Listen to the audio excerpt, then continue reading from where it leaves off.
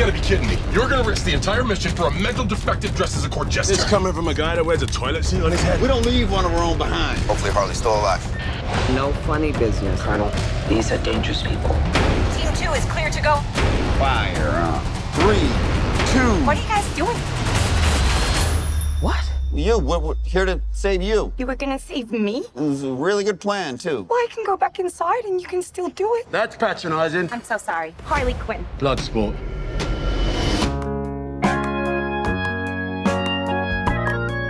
You know the deal. Successfully complete the mission, you get 10 years off your sentence. Times are hard. You fail to follow my orders in any way, and I detonate the explosive device in the base of your skull. Can do the job for free. So this is the famous Suicide Squad.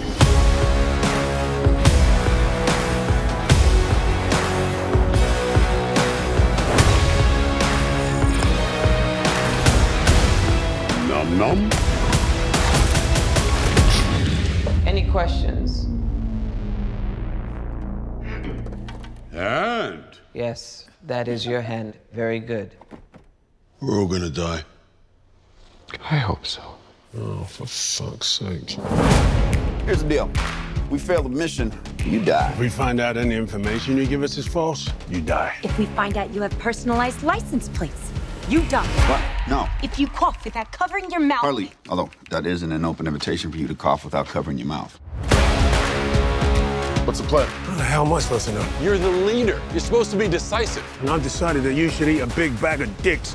If this whole beach was completely covered in dicks, and somebody said I'd eat every dick until the beach was clean for liberty, I would say no problemo. Why would someone put penises all over the beach? Who knows why madmen do what they do?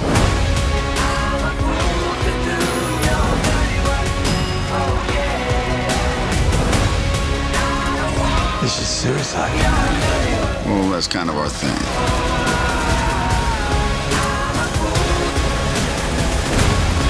Don't you worry, eh? I'm gonna get you out of here alive. I'm going to get you out of here alive.